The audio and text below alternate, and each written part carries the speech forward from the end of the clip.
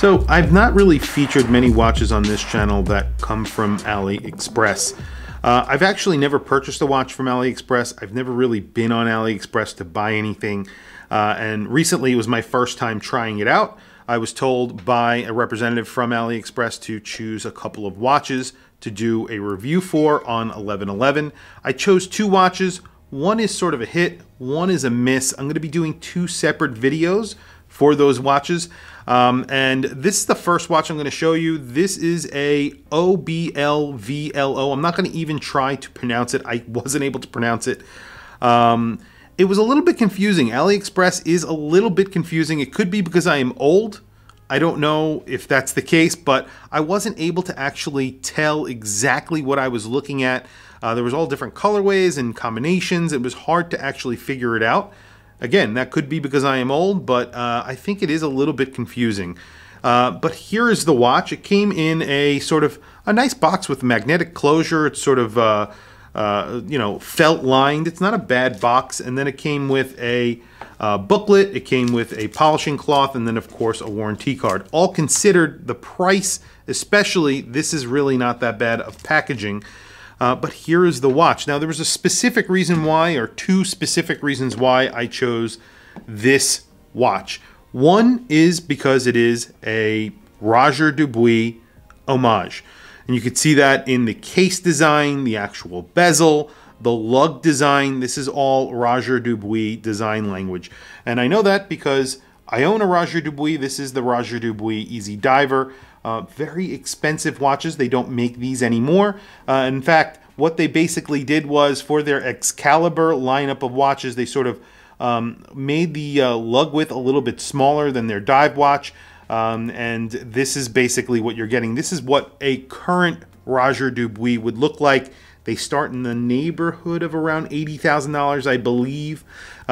So obviously an Homage kind of makes sense. They are very expensive. The second thing that drew me to this watch was the micro rotor. And unfortunately, that is actually not a micro rotor. This dial, actually all of the gears and the micro rotor are non-functional. And I wasn't actually able to tell that from the website. And it kind of does make sense when considering the price on this. And I think it's around $250 to $260. And I think you can get even more money off of that for 11/11. Now, let me show you how this watch is actually powered, because it is not powered by that micro rotor. That is just an oscillating weight that just freely moves around. No gears are actually moving here.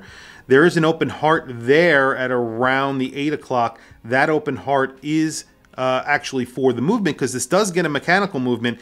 It gets a Miyota movement that you can see from the back. Now you can see the Miyota movement. It is an 8 series. It's an unsigned movement here. Let me get this off so I could show you. It is an unsigned movement. This is a large watch also, so you could see that the movement actually looks pretty small when compared to the rest of the watch. And it's bicolored as well. So you get red and black. So this is sort of red and black PVD. The dial is also in black and red. So there's black and red all over.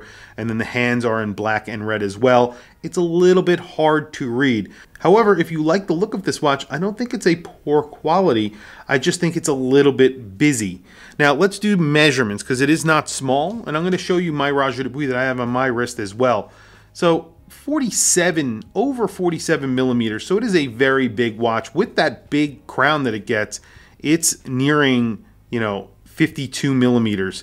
It is large. It's a very, very large watch. It's going to wear large on your wrist, especially since they add all this extra dial components. So it makes it a thick, thick watch. You get a sapphire crystal on here. It is also domed, but it's almost 16 millimeters thick. I don't think you are getting much water resistance either, because you do not get a screwed in crown. You do get a screwed in case back, but the crown is not screwed in. It is a large crown at 9.3 millimeters. So the lug to lug on Roger Dubuis are large in general because of the design of the lugs themselves. It's large on this. You can't get articulating straps on here. They have to be molded to the actual case because of the design of the lugs. You have 3 lugs on here, and that's the reason why. I believe this is actually screwed in. Now this is a large lug to lug of almost 60 millimeters. It's 59 millimeters. and then the lug-to-lug on the actual case, but you will never ever be able to get that. It's 56.3 because, like I said, you can't get a strap that actually would fit that. The case design is very interesting, again, in keeping with that Roger Dubuis sort of theme, sign crown. You have like hollowed out areas throughout the case. A very interesting looking watch, but unfortunately I wish that micro rotor was actually functioning. I think by now we have that functionality, even at low price points, to have a functioning micro rotor, maybe some, some functioning gears on the front. But then again, it would be a lot more expensive. Would I wear this watch? Probably not. I have to be honest with you guys. It is an interesting looking watch, as I mentioned. The strap is actually really nice. It is a leather lined and embossed leather strap. You have these bumps on the leather. I don't know if it's picking up on the camera very well. And then, of course, the underside is signed as well. They sort of do a little bit of a Roger Dubuis theme here. Again, like Roger Dubuis, they sign it all the way around the case back. It's screwed in. It's stainless steel on the case back. Red to match the case on the crown. Very heavy taper on the strap. Again, I really do like the strap. And then you have a PVD coated, which I assume is a PVD coated buckle. I don't think it's DLC coated on here. And let me just put it on my wrist really quickly so you guys can see. But like I said, today I'm wearing my Easy Diver. This is a, I believe, 300-meter dive watch. You have small seconds there. This is a ceramic bezel. One of the it has some excellent bezel action on it, especially considering it's just a solid piece of ceramic. This is called the Black Swan, and the reason why they call it the Black Swan is because it has a ceramic bezel on it. This is a really interesting strap on here. Again, you get that sort of theme of signing throughout the whole entire back. That's what Roger Dubuis do. This is a solid piece of ceramic as well. That's all in-house. This gets a Geneva seal. This is like a $20,000 diver when it was new. You can get them for around $7,000, $10,000, depending on the model. This is extremely limited edition. That's why I think it's limited to like 36 or 38 or something like that. So, but you can see side by side. Sorry, I'll just show you very quickly. They're very similar in size. I think this is a 46 millimeters, a 47 millimeter. And you can see the similarities in the design, especially the crowns are very similar. The lugs, the design of the lugs and sort of layout of lugs are very similar. The case is a little bit different on here because it's, like I said, an earlier model from them, and they no longer make it. This is something that Roger Dubuis kind of currently make, and it is an homage of one of their current watches. So there you go. On my 7.5-inch wrist, you could see it wears very large. This is not small. You do get a dome sapphire crystal. It is 15.9, basically 16 millimeters thick. The red and black look really good. And it looks good when you have it on your wrist. Unfortunately, like I said, I wish that was a functioning rotor and some of the gears were functioning. That would have been a little bit cooler.